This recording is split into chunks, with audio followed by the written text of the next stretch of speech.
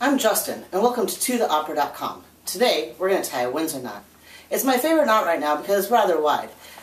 And I'm liking the wide knot. Plus, the four in hand is overdone in my opinion. I'll show you how to do that some other time. When you undo your tie, like I'm going to do right now, you want to undo it the same way that you did it.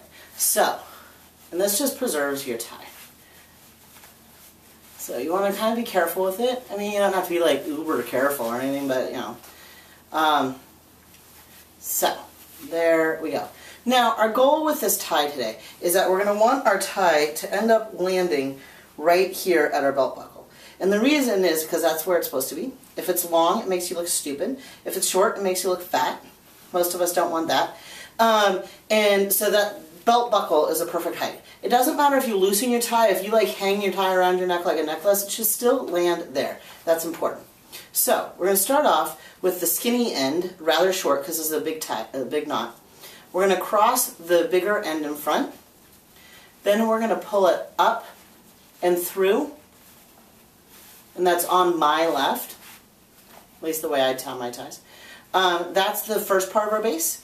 Then we're going to cross behind and up on the other side, so that the other side ends up looking the same as our first part. Okay?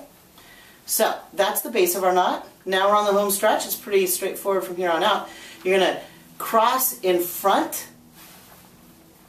There we go.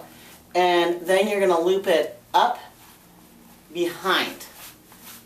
And now we're going to shove it through that loop and see if I landed it in the right spot. We don't have a mirror again today, so, you know, it's going to be trial and error. That's how you do it. You just keep going at it. You know, if you're new to this, it takes you a while in the morning to get dressed because you have to tie your tie 10 times. That's fine. So, we're landing perfect spot. I'm going to tighten it a bit. I didn't leave a lot of room up here because I know it's a big knot. So, so you can make your dimple by kind of pinching it together. Or if you want to like make it pop off your shirt, which is kind of cool look, you just hold it vertically like this, or horizontally I guess. Hold it up and tighten. And that gives you this pop. See right there? Pop. So that's about it. That's how to tie it. Still landing basically in the right spot. I kind of wear my ties usually a little bit loose, though I'm pretty aware that my collar is a little tight today. I like this shirt though, and it's got a tight collar. It's too small for me. It's kind of a warm day today. It's a little warm to be wearing what I'm wearing. So there you go. Finish off the look. Put our jacket on.